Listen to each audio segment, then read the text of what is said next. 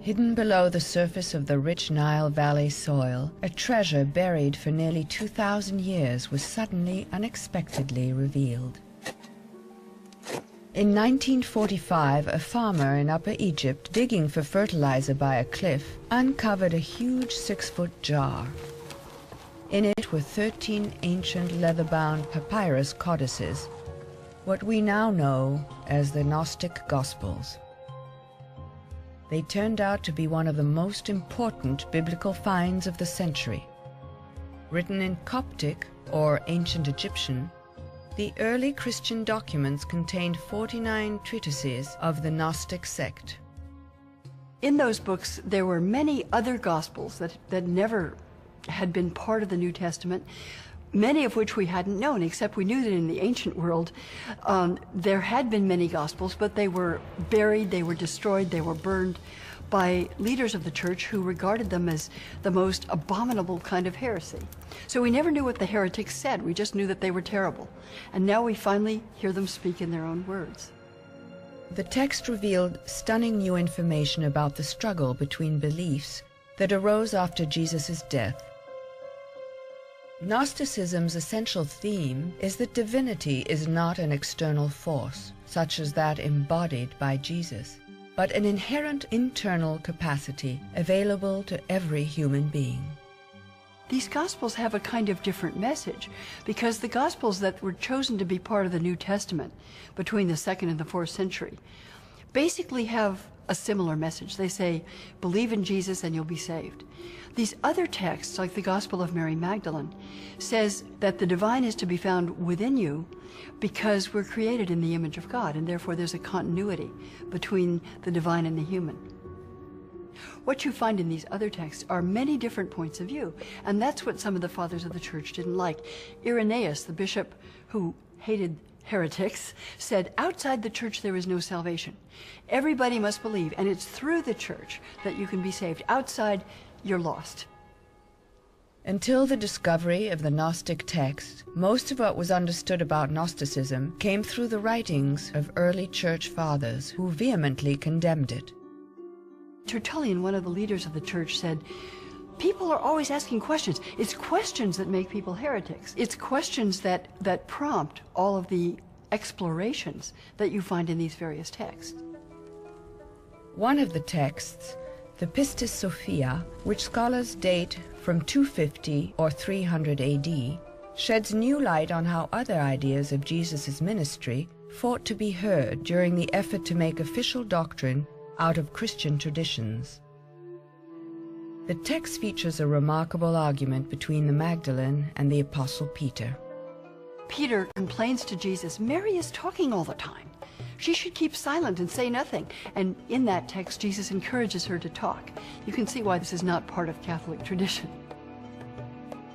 Another important Gnostic text is the Gospel of Mary. The few text fragments that exist indicate that the Gnostics held Mary in high esteem as a visionary, apostle, and leader. In one significant passage, Mary reveals to other apostles that Jesus has shared secret teachings with her. So you find actually in the Gospel of Mary that it's Mary who receives teaching from Jesus that isn't revealed to anyone else, not even Peter, not even his special disciples. If you look at the Gospel of Luke, it's Peter who's the leader, Peter is the spokesman, Peter is in charge. When you look at the Gospels that speak of Mary Magdalene, Peter is the foil, and Mary Magdalene becomes the prominent disciple. Peter is always complaining about her. The Gnostic texts transform Mary Magdalene into the pivotal figure of early Christianity, with an authority unmatched by the other disciples. This version is remarkably different from the accepted canon. In the Gospels of the New Testament, like Luke, for example, Luke talks about the disciples and the women. And the disciples aren't the women, and the women aren't the disciples, and that's very clear. But in some of the secret Gospels that were found, women are among the disciples, and among that group, Mary Magdalene is the most prominent. The last pope said, there can be no women priests because our Lord was a man and he only chose male disciples. Now, if you had the Gospel of Mary in the mix, that statement could not be made. The Gnostic texts represent just one of the possible revisions of the Mary Magdalene story. It begs the question, what other versions of the Magdalene story might there have been?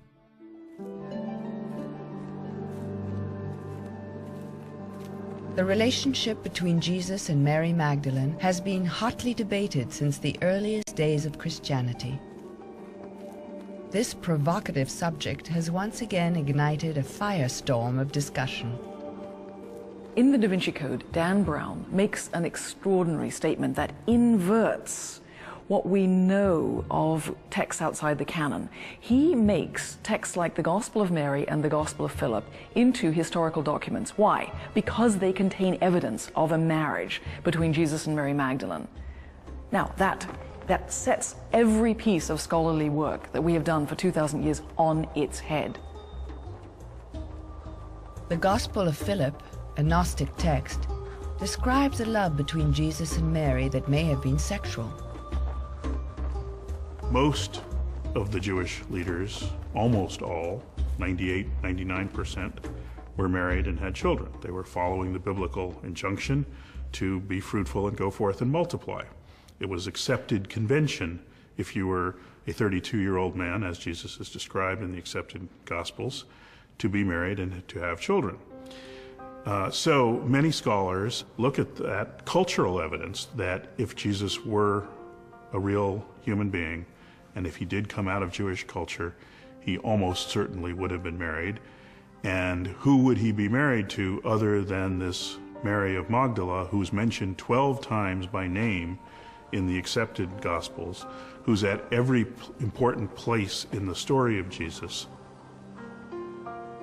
I think that the recent interest in making Mary Magdalene Mrs. Jesus, or the lover of Jesus, in part has to do more with Jesus than with Mary Magdalene. And what I mean is, if he's going to be a real guy, he's going to have a woman, right? And that's another way of using a woman to think about a man. How likely is it that Mary Magdalene shared a deeper relationship with Jesus than the New Testament suggests? The anointing scene, often pictured with Mary holding an alabaster jar, may have contained important symbolic clues.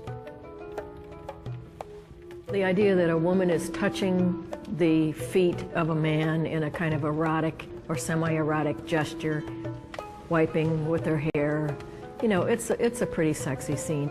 So therefore they take it to indicate that this woman, who they mistakenly think is Mary Magdalene, is married to Jesus. Some people are viewing the anointing ritual that's present in all four Gospels as reminiscent of Hieros Gamos rituals that took place in the Mesopotamian region.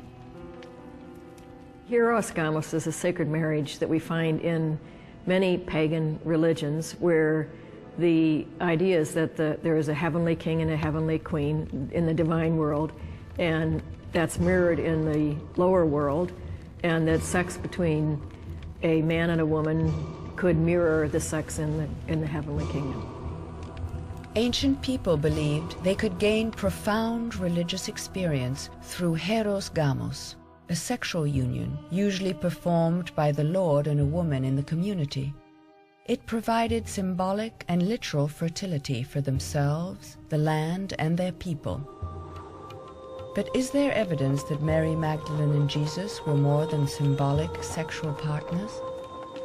The Gospel of Philip has a very provocative passage which says Jesus loved Mary Magdalene more than all the other disciples and used to kiss her often on her, and then the text breaks actually, but most people think mouth is the appropriate word to put in that blank space. In the text itself, the suggestion is made that Jesus and Mary Magdalene are a pair, but the suggestion there is that she represents the Holy Spirit and that she is a manifestation of the feminine aspect of the divine.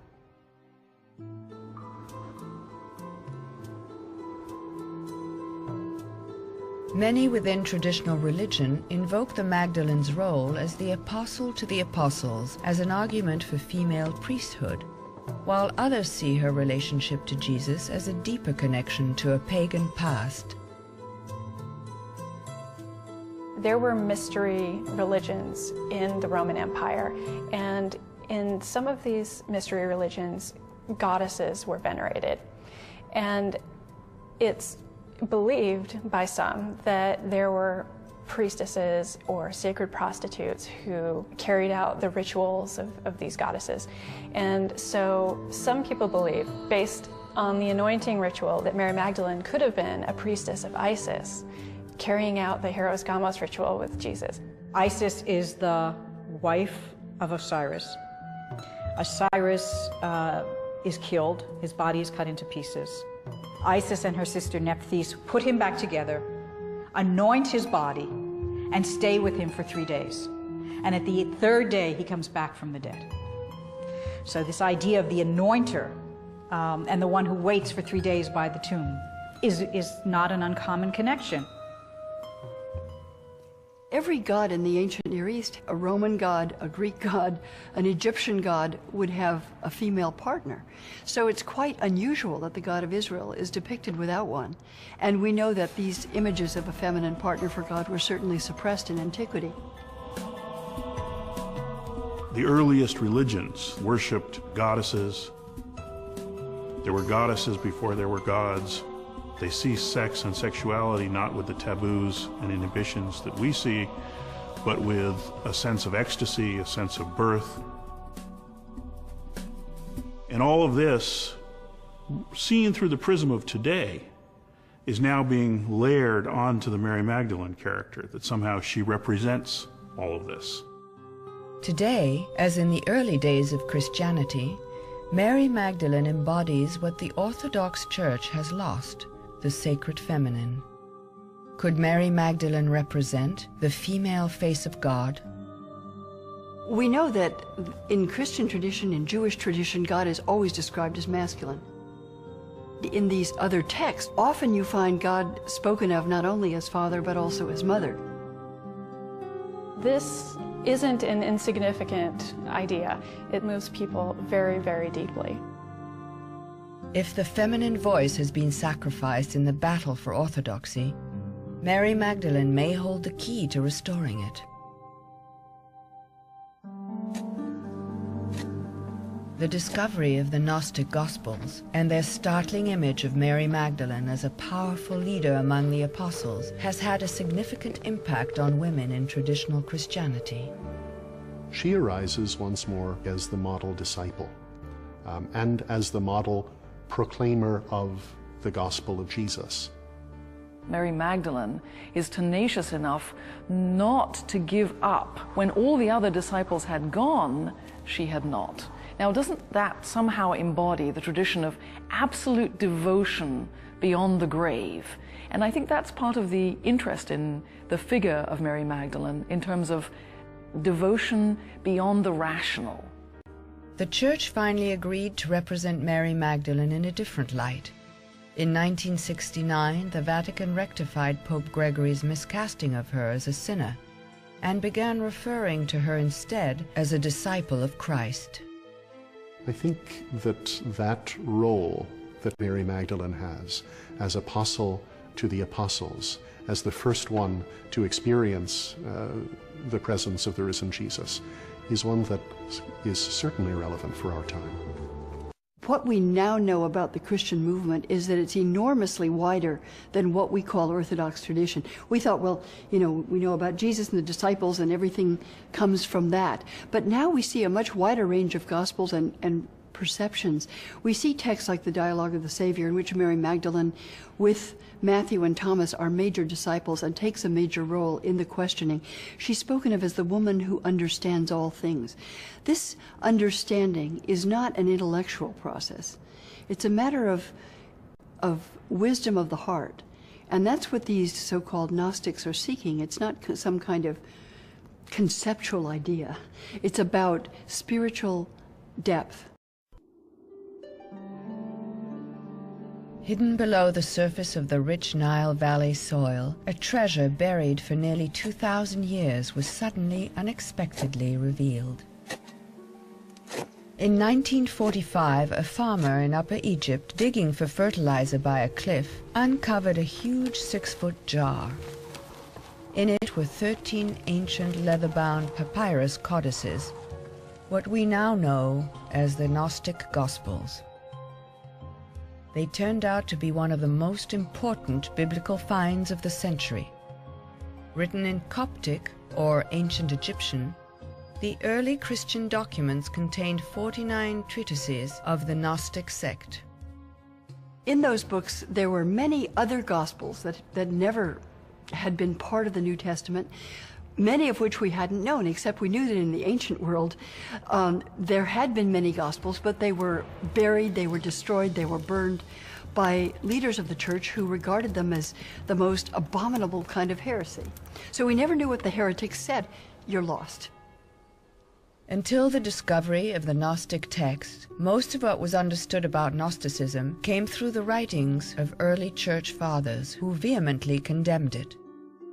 Tertullian, one of the leaders of the church, said, people are always asking questions. It's questions that make people heretics. It's questions that prompt all of the explorations that you find in these various texts.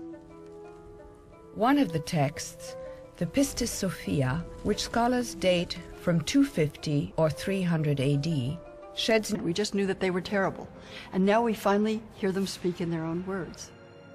The text revealed stunning new information about the struggle between beliefs that arose after Jesus' death.